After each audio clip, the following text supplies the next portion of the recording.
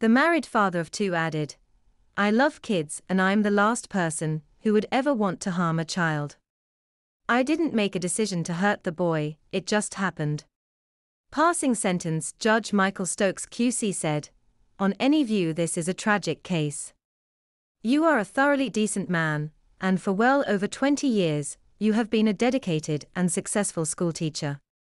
The incident involving the 14-year-old boy whom you assaulted was brought about, I have no doubt, by a number of factors combining together and producing in you a quite disproportionate reaction to misbehavior, abuse and rank disobedience by him and some of his classmates.